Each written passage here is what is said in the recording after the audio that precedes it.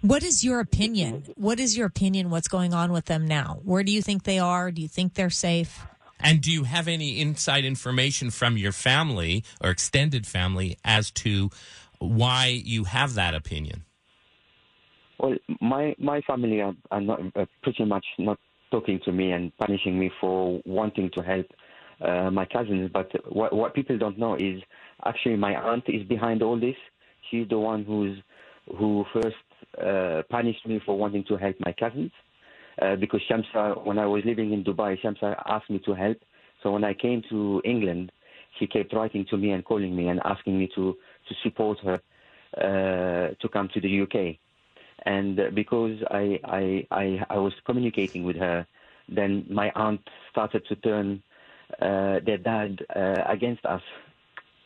But a lot of people are just looking at Sheikh Mohammed, but actually my aunt is just as she is, behind all this. When she has herself used to have a house in Spain and had a Spanish lover, so she was living her life, but not wanting her daughters to have that freedom.